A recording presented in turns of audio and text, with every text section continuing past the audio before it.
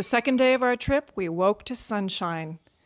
The rain had stopped, and it was going to be a glorious day in Pennsylvania. We did notice that the dripping noise was still coming from the trees, but didn't think much about it. So we prepared and ate breakfast, and then started packing up. It was while packing up that we finally realized what the dripping noise had been long after the rain stopped. All night, those hundreds upon hundreds of caterpillars above us had been eating, and you guessed it, pooping all over everything. Green poop was on everything. The rig, the tent, the awning, the gazelle. But we packed up the best we could and moved on in the hope that the caterpillar infestation was localized and did not spread throughout the entirety of Bald Eagle State Forest.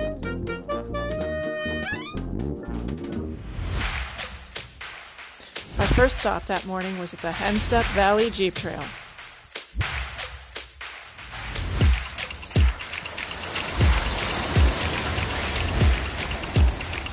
The Henstep Jeep Trail is around 5 miles long and is rated a level 4 moderate trail by Onyx Off-Road, primarily for some rocky sections and some mud holes that can get to be 2 to 3 feet deep. While driving this trail, we did run into a couple other off-roaders going the opposite way. Due to our trailer, they graciously gave us way to get through, but voiced their concerns that we might not make it through the deep mud holes with that trailer. Thank you so much for your concern, guys. We did make it just fine.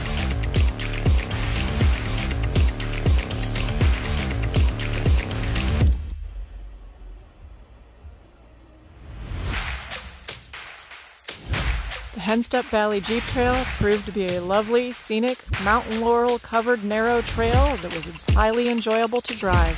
Just make sure you're ready for some additional pinstripes.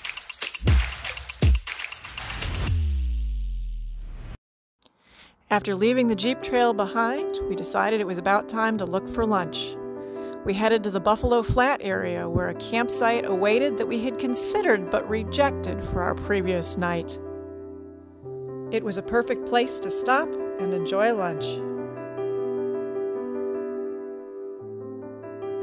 From there, we headed north to Sproul State Forest, which was our destination for the evening, stopping briefly at Raymond Winter State Park to enjoy the waterfall.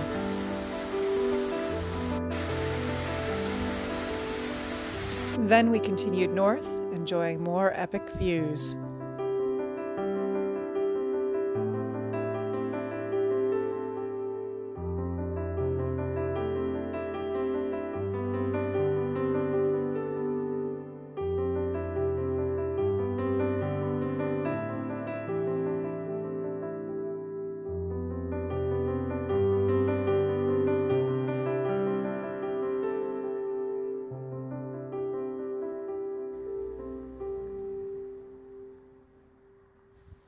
Rue was not impressed with the views. Is this boring? Is this boring? After a long day in the Jeep, for Rue's sake and for ours, we decided to stop and enjoy a short hike to Rosecrans Falls.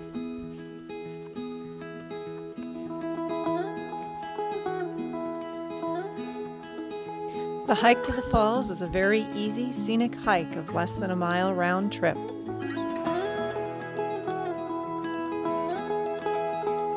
Parking is limited at the trailhead. Make sure when you park you don't block any roads or driveways. Also make sure that you stay on the trail, as the property across the stream is private property. Although the trail to the falls is an easy trail, there is a steep incline at the end if you choose to walk down to see both falls closer.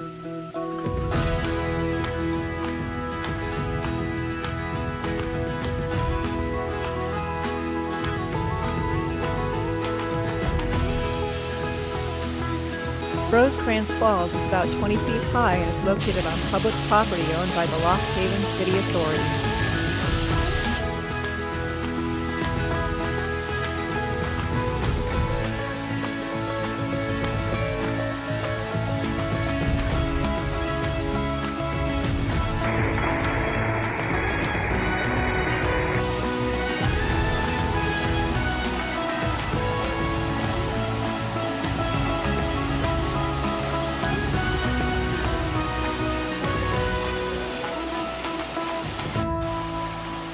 Neighboring McElhatton Falls falls about 20 feet from top to bottom into the same basin.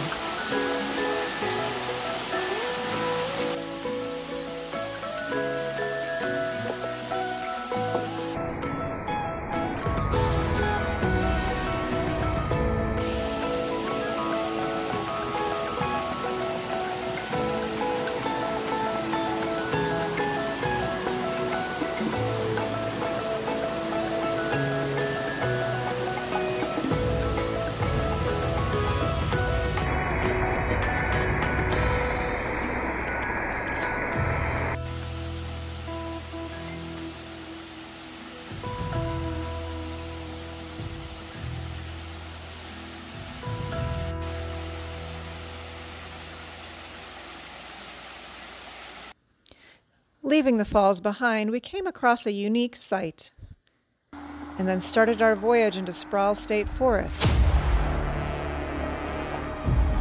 At first, it wasn't clear if the forest welcomed our visit.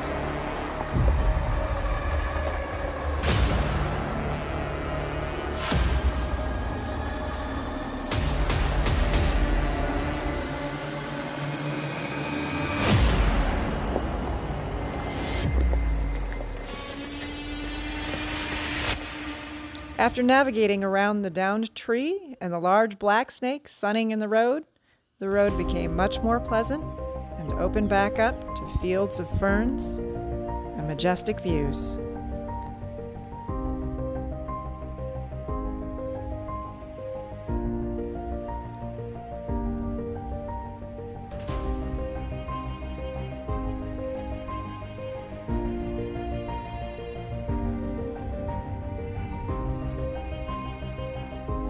After a glimpse of these views, we didn't know what our campsite held in store, but we'll let you judge for yourself.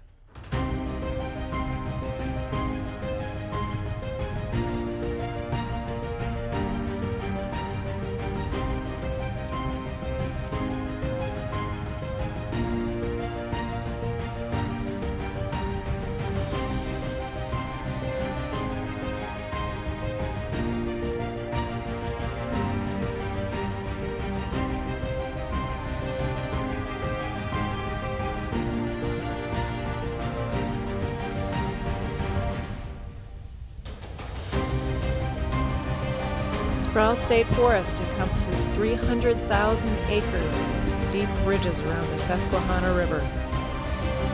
The forest also includes 49 dispersed campsites that can be reservable only in advance online. I have no idea what the other 48 sites in this area look like, but this campsite was epic indeed.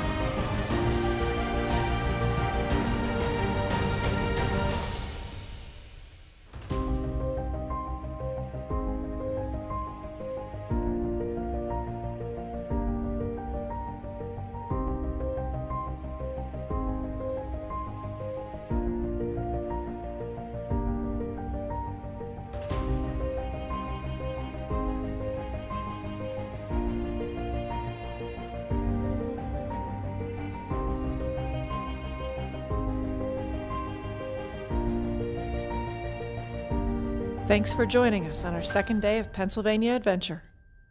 Join us tomorrow when we set off into Sproul State Forest and other neighboring forests. Forests filled with ferns, old roadbeds that probably shouldn't have a Jeep on them, massive rivers, and always more epic views.